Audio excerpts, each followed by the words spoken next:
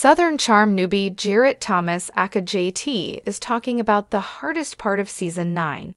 He was the biggest gossip in Charleston amongst the men.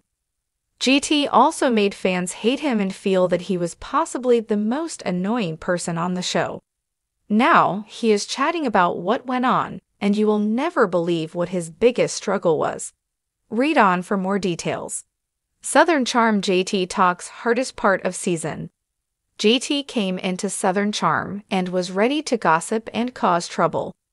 He was the one who spilled the beans that Austin Kroll and Taylor Ann Green were having sleepovers. It then came out that they had kissed, which was something that they had denied. This caused so much trouble in the friend group. Shep Rose was the ex of Taylor and a close friend to Austin, so he felt extremely betrayed.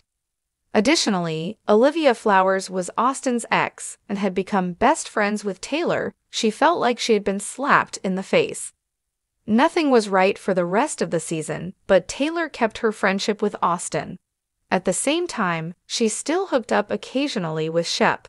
However, JT was actually in love with Taylor, and he waited until the season finale to finally confess those feelings. He would spend time with her but never really said anything to her. When he did say something, she was flattered, but she did friend-zone him. Now, in an interview on the Side Piece podcast, JT is sharing the most difficult moment of the season. He admits that it was the Southern Charm season finale because he had no idea how Taylor would respond to his love declaration. Furthermore, JT cannot believe how many viewers watched him get rejected, which is extremely hard for him to deal with.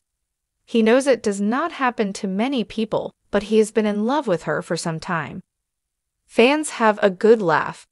After seeing this clip of JT, Southern Charm fans went wild in the comments section.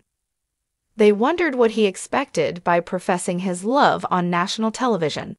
Ye shouldn't have gone there on national TV. He is a scary human. He was such a good addition to the show 'cause he got things going.